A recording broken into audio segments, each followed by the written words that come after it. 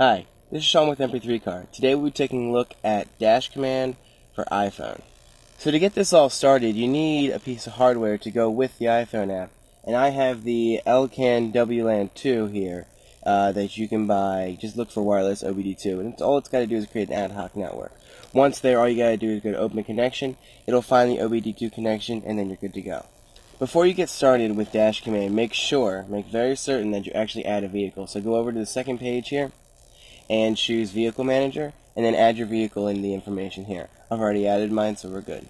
It's got this really cool feature called Racetrack that allows you to draw a line. So it's going to GPS track you, it's going to ask for your location, and then it's going to track you as you do your journey. Now what it's going to do is draw a green line on where you're actually speeding up or accelerating, and then it's going to draw a red line, or actually shades of yellow, when you're actually decelerating.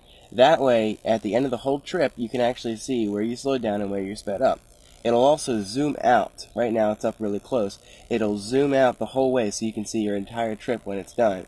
And then, with your vehicle saved, you can actually log the data and save it for next time. So SkidPad is a little applet that DashCommand has that allows you to see your G-force going around turns. It also lets you see your forward acceleration and your backwards braking.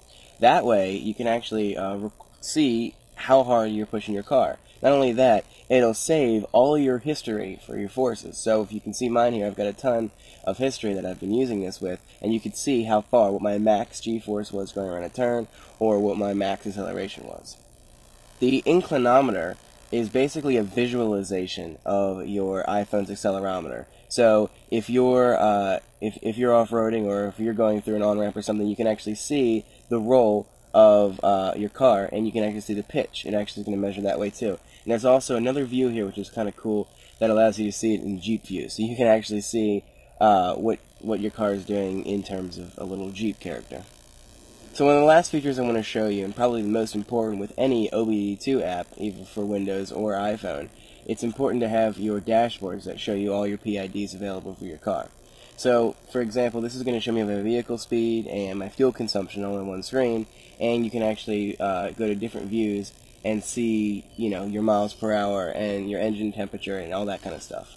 So overall, DashCommand is a really good OBD2 app that gives you a lot of information that engine diagnostic technicians are really going to love, and car enthusiasts are really going to like to have all this here, especially since it's got its counterpart for Windows that's been so popular.